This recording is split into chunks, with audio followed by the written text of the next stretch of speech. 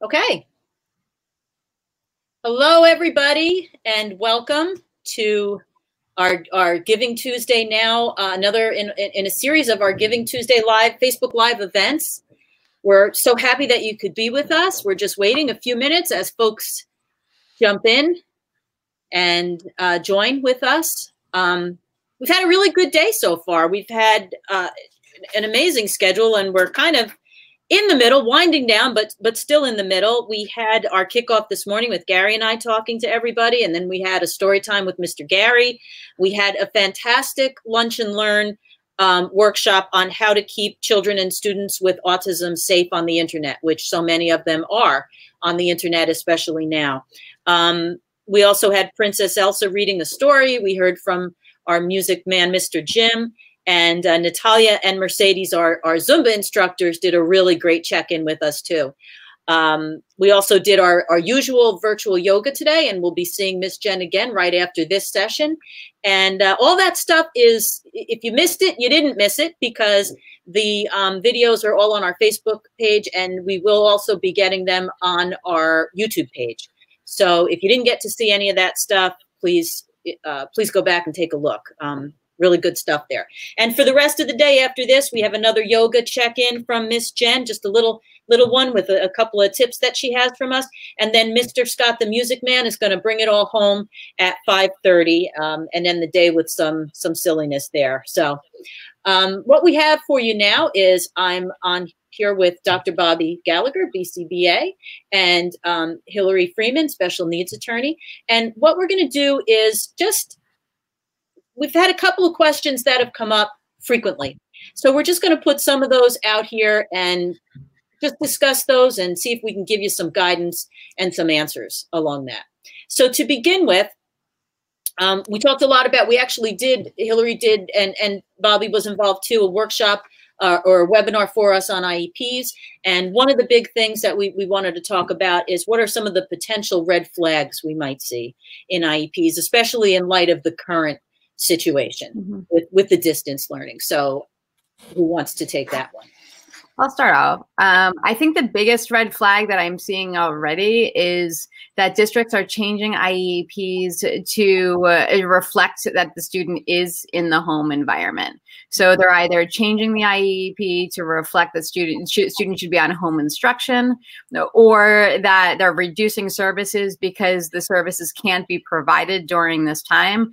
What's very important to remember is that the IEPs should not be modified to reflect this environment. In other words, the IEP should be developed to confer a meaningful educational benefit upon the child.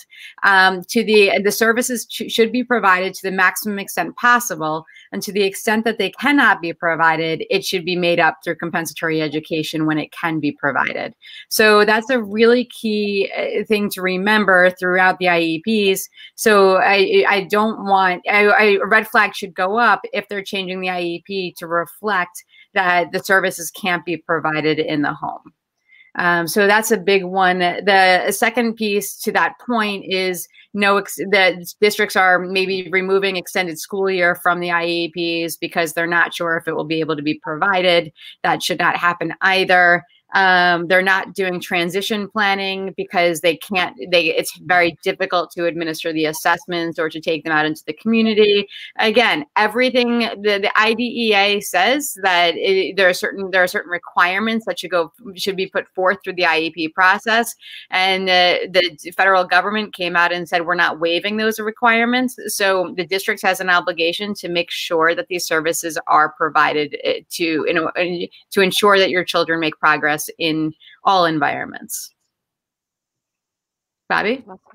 Yeah, I think my red flags come from a different place with all of this, and that having parents look at what their existing IEPs say and how they see that at home, those aren't actually maybe happening, some of the goals. And we've talked about this before, but really just kind of looking at the subjectiveness of the criteria to meet a goal. So, and what I mean by that is if it says that your child can do something with minimal prompts, and you and the teacher have not discussed what minimal prompts means, So you think that your child can do this by, just pointing to something while you're home because you thought that was minimal, and you're finding out they're not successful, that maybe minimal prompts is actually more intrusive than what your interpretation of it is. And so those types of things really now I think parents might see should be spelled out much more clearly for everyone to understand exactly where the child is supposed to be by the end of a year, and also where those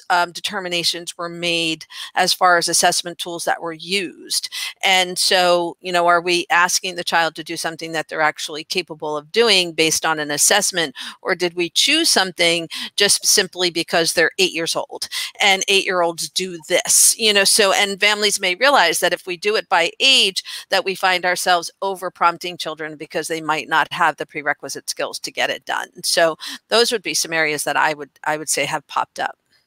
And so when we see things, when we see these red flags, we should still be contacting the child study team the way we would under any other circumstances. Yeah, nothing has changed. You should be contacting the case manager. You should be contacting your teachers to say this just doesn't jive, or you can use a different term if you'd like. But the goals are not what I'm seeing at home. If you have any concerns about the IEP, go through the normal process. IEP meetings are happening virtually. Evaluation planning meetings are happening virtually. The case managers should be available to address your concerns. And if they're not, then go up the chain and go to the director of special services.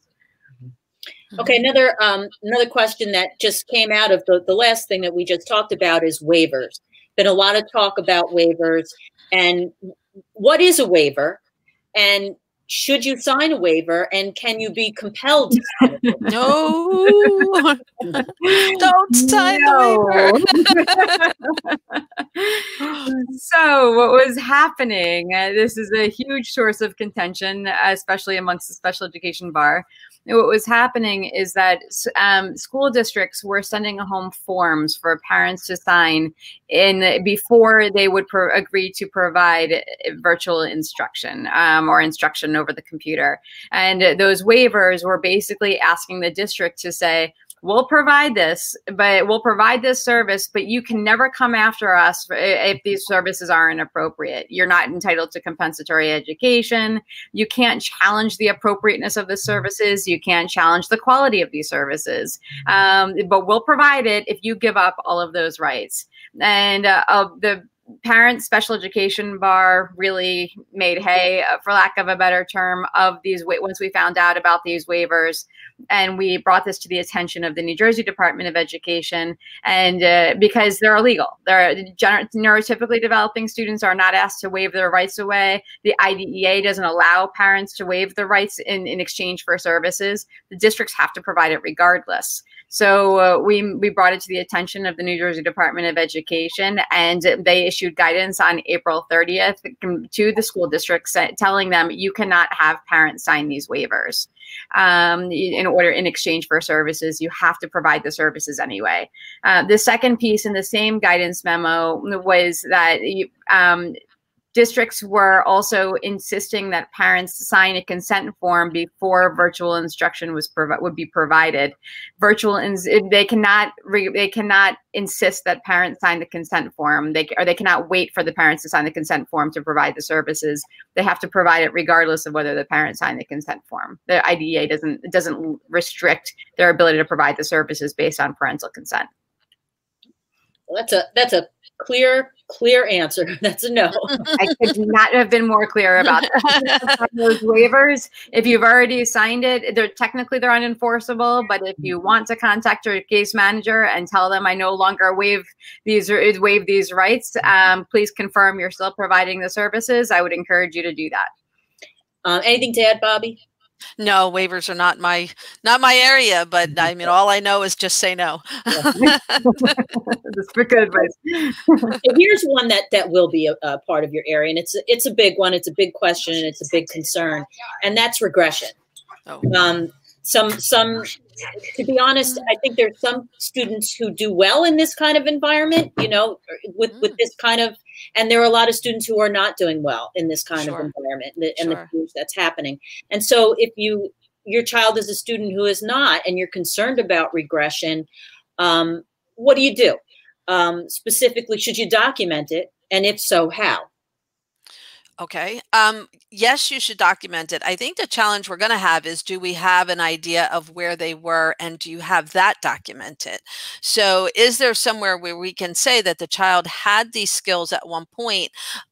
Above and beyond just that, I know he used to be able to do this. And the reason I say that is we've often had that discrepancy where parents will say, my child can do something at home, but and the district will say, well, we've never seen him do it at school. So is it really a regression based on it, other than, right? So do we have documentation where the child was able to do it at school and now they're not able to?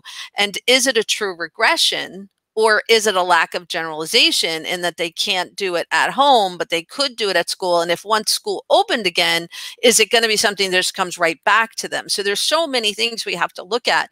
But if you're telling me this is a true regression, that a child had a skill that, let's say toilet training. I think I've heard a lot of families talk about toilet training regression most recently. And maybe because there's a lot of being out of their routine, but if they were typically toilet trained on Sunday, and they weren't in school, then they should still be toilet trained now. However, there could be a decrease in vigilance from, all of us, like keeping up with something just because, on Sunday I can do it, but all day long, Monday through Friday, parents might have to work. If there is that, then we know that they weren't wearing diapers, and now they're back to wearing diapers or going through soiled pants. And I think that's a pretty clear way of counting that regression has absolutely happened, or that assessment has happened.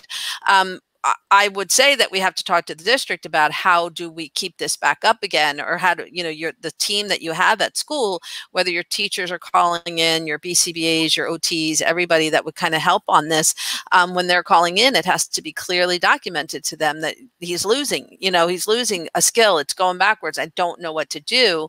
And as opposed to saying, don't panic, which would probably be the first response to a lot of people, they have to give you some clear set of strategies on how to implement something that will increase it back, and have to take into consideration that the environment in which they implemented it the first time around has very much changed. So they may need a new set of skills to do, they can't ask mom and dad. I guess what I'm saying is to take them to the bathroom every 15 minutes, because that may have been what they did at school. But a new plan would have to come into place for this environment that he's in now to get it back up.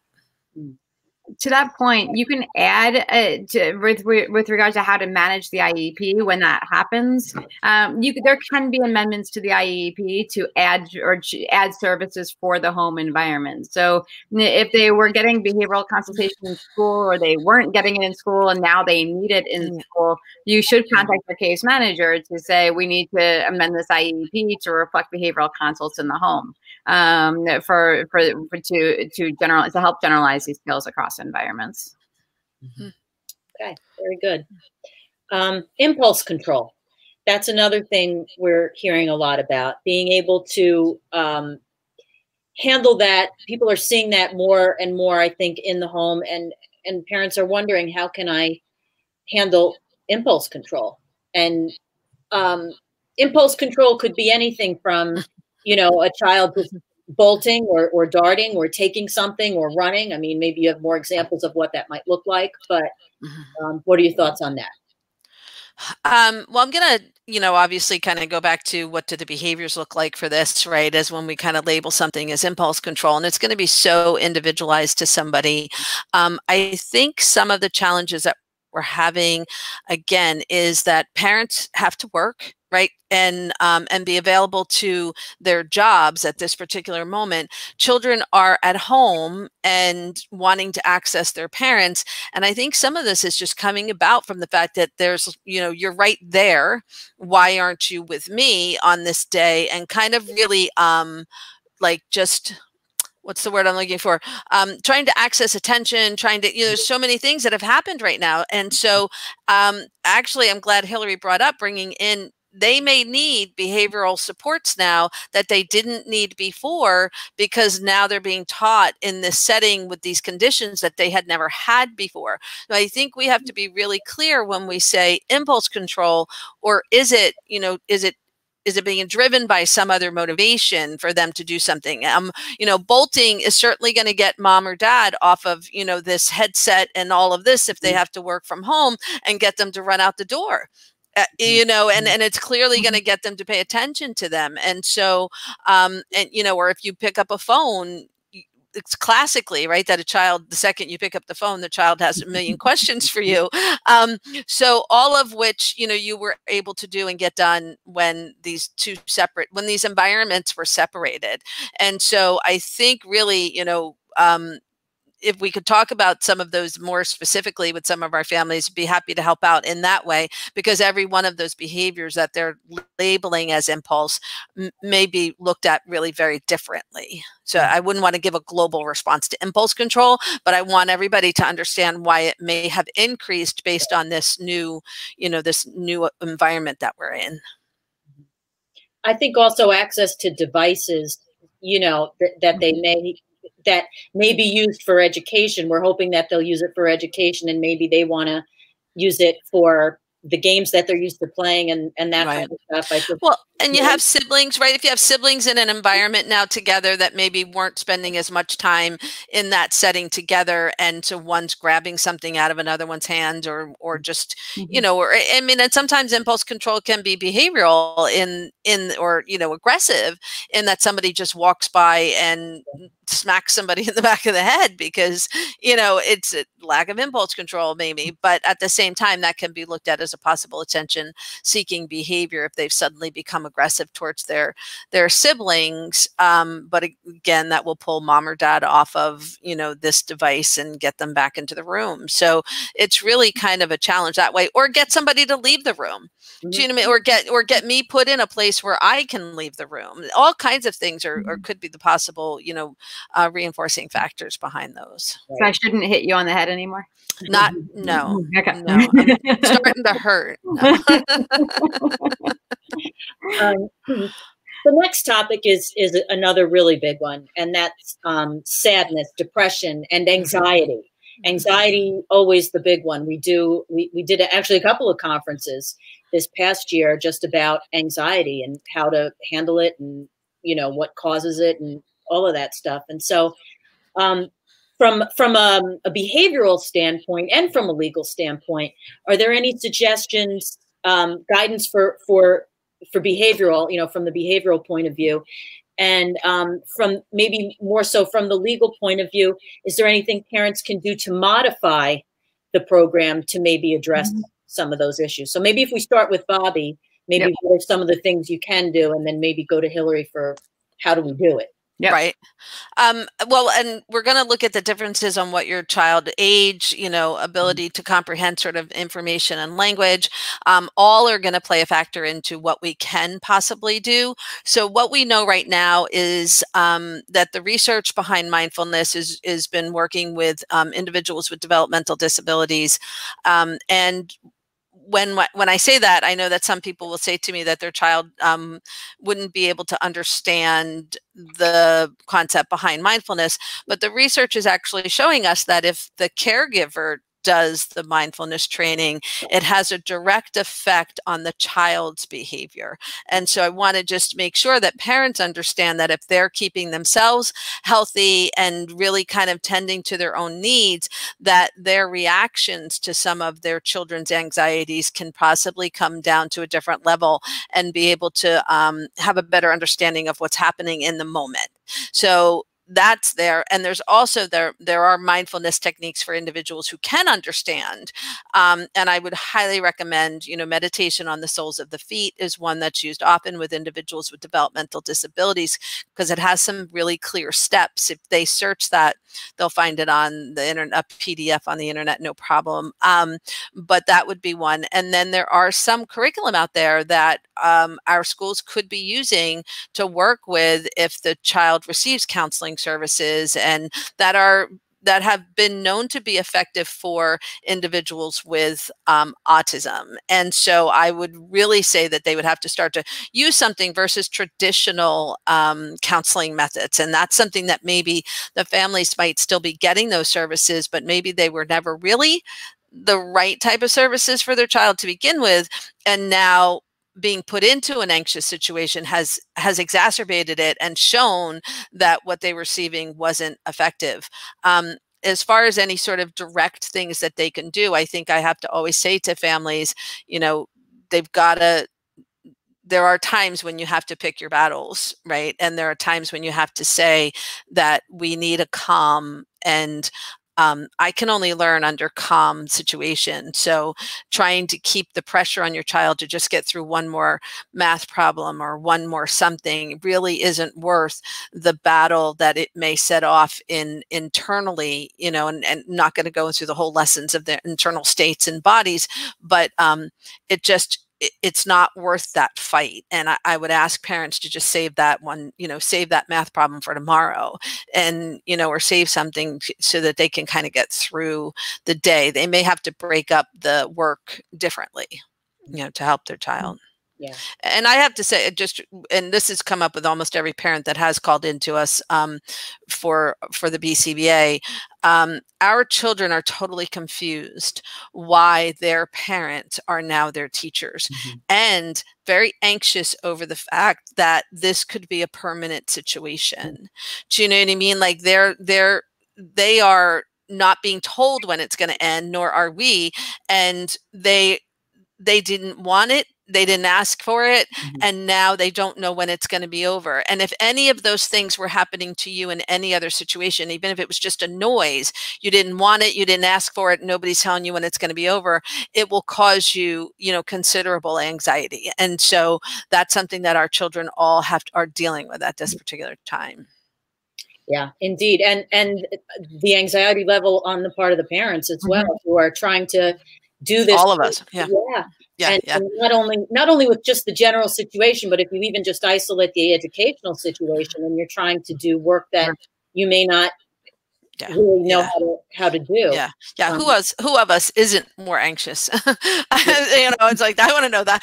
Austin, he's the only one. Austin's the only one who's not more anxious during COVID-19. So it sounds like we do need to maybe make some modifications in what we're being asked to do, you know, with our students. And you're right, Bobbie, we've talked to a lot of parents about this and how you can, you know, different strategies that maybe splitting things up or just not working on something if it's not working until we can get a better handle on, you know, what we should be doing. So from your perspective, Hillary, what can we do if we see that as a parent? We identify that as, hey, I need to modify this. This worksheet's not going to work this way. I can't do 16 problems. We can only handle 3. What if anything should we be doing to discuss that and bring that into the IEP or let the district know what's happening?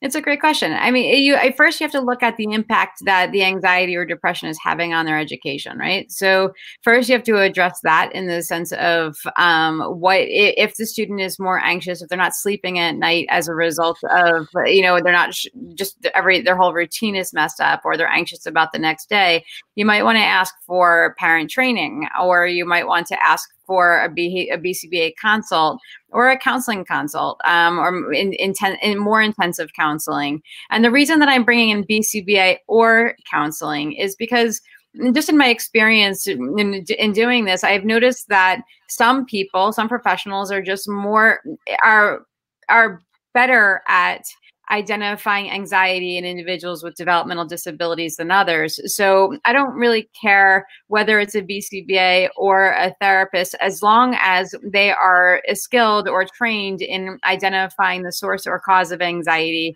for somebody with developmental disabilities. Okay, so we don't want to assume that it's just because they're sitting in front of a computer that they're anxious. There might be some other reasons that their anxiety is higher. So just making sure somebody who is highly qualified in identifying somebody with developmental disabilities is something to ask for through the IEP. So counseling, a BCBA. If you need modifications to the homework assignments, then that's a reasonable accommodation to ask for. If you need to be broken up So they're only sitting in front of a computer for 10 minutes rather than 2 hours. That's a reasonable accommodation to ask for.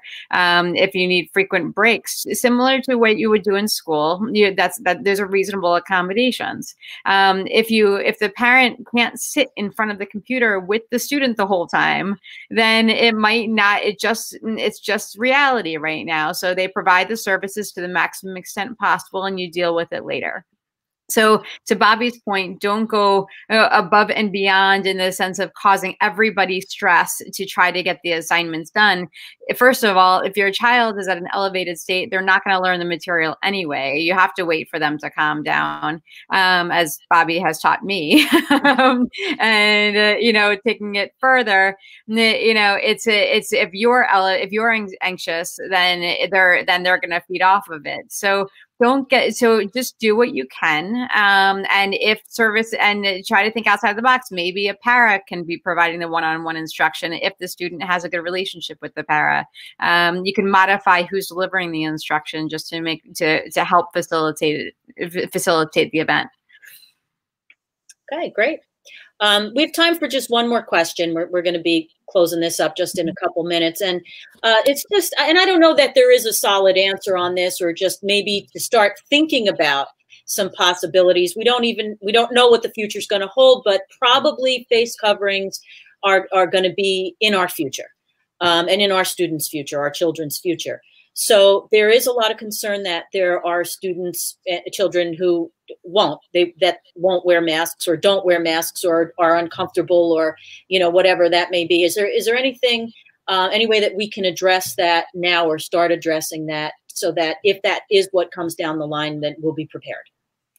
So Bobbie and I had this conversation before, and there are lots of different avenues to explore. And I'll let Bobbie talk about the behavioral approaches to that. But just from there's a possibility that schools might take a position that students can't come to school if they're not wearing a mask. I mean, they haven't come across and said this yet, but I'm sure it's going to come up, or they can't say, and they either can't come to school, or if they're never going to do it, then we're not going to try. And under those circumstances, you should definitely try. Maybe you can start implementing a goal now, teaching your child to wear the mask, and gradually expose them to it. What I can tell you is that districts are not going to be permitted to say, under no circumstances can you not come to school for, if you're not wearing a mask. They're going to have to make other reasonable modifications or accommodations to make sure that your child gets access to their education. Well, that's a stress relieved, Yeah. All right. And Bobbie, any thoughts from you? Yeah, I'm just going to say a couple things. And the first one I want to just really stress is that whenever we say that our child will never do something, that's a really challenging thing to put out there. And one, challenging because our districts have sometimes told us that our children will never do something, and we as parents have said that's not true. So be careful when you say my child will never do something. But the other thing I want you to be really careful about when you're talking about it is just to say, what are the supports that the child will need in order to be able to wear it? So do you need an OT to help desensitize, areas of the face? Do you need somebody to practice putting something just an inch away from the face? Because is it an anxiety driven problem that they're having? So what is the reason why you think they may not put this on at this moment? But what are the supports that have helped them to get past other things such as this, tags in the back of their shirts or waistbands on their pants? There's so many things. And so can we work collaboratively with our OTs and really just work on desensitizing now, or find, there's so many different varieties of ways to make masks now. What are some of the things that we could do? I know there are families that have said my child will never wear a hat in the winter. I think we can get all of these things to happen as long as we're working on them together, and it becomes that goal to make that happen. Because if we say they never will, one of our biggest problems is they will not be included in a lot of community places that insist that this is part of our future now. And that's not something we're looking to do either, is to diminish the size of their world that is already very small. So it has to be a priority for people to work on, just try to isolate what the challenges you think will be. Yes, they're going to rip it off 100 times, and we'll put it back on 101. You know, so that's kind of how it works. But we'll put it on gently. You know? So okay. Great advice. Okay, I think this was really great. It was just about a half an hour, but I think we handled some big questions here. And I want to thank you both so much, not only for doing this, but all your support during the COVID crisis and way beyond that for years and years, everything that both of you have meant to POAC. And especially today on Giving Tuesday, I want to thank you both. And just remind everybody out there, it is Giving Tuesday. We do ask you if you can become a walk team captain. You go to poacwalk.org, start a walk team, or a Facebook fundraiser for us. It would be really super helpful. Donations are down, as you can imagine. This is our walk season. We would have been starting our walks this weekend and going right through May, and we miss that, and we miss everybody out there.